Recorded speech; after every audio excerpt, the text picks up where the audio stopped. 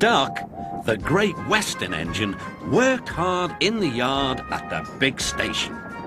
Sometimes he pulled coaches.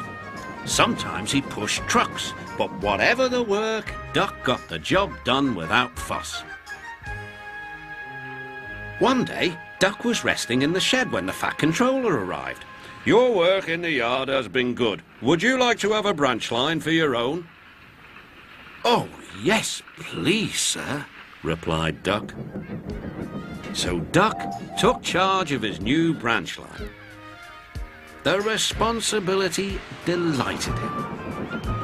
The line runs along the coast by sandy beaches till it meets a port where big ships come in. Duck enjoyed exploring every curve and corner of the line. Sea breezes swirled his smoke high into the air and his green paint glistened in the sunlight. "This is just like being on holiday," he puffed. "Well, you know what they say," laughed his driver. "A change is as good as a rest." Soon Duck was busier than ever.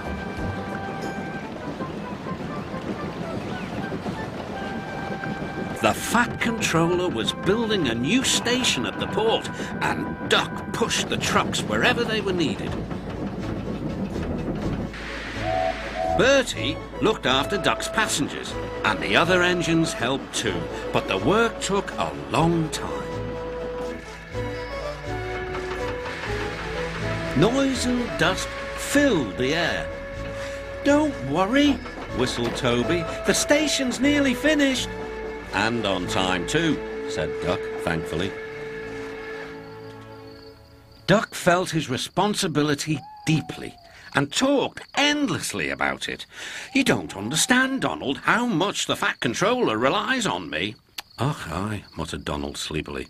"I'm Great Western, and I—" "Quack, quack, quack." "What?" "Ye heard. Quack, quack you go. Sounds like you'd an egg laid. Now wheesht and let an engine sleep." "Quack yourself," said Duck indignantly. Later, he spoke to his driver. "Donald says I'd quack as if I'd laid an egg." "Quack, do you?" pondered his fireman. He whispered something to Duck and his driver. They were going to play a joke on Donald and pay him back for teasing Duck.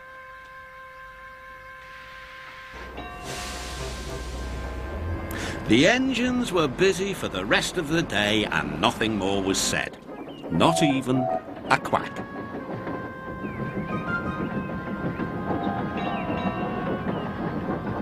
But when at last Donald was asleep, Duck's driver and fireman popped something into his water tank. Next morning, when Donald stopped for water, he found that he had an unexpected passenger aboard. A small white duckling popped out of his water tank. "Nay, who's behind this?" laughed Donald. The duckling was tame. She shared the fireman's sandwiches and rolled in the tender. The other engines enjoyed teasing Donald about her. Presently, she grew tired of travelling and hopped off at a station, and there she stayed.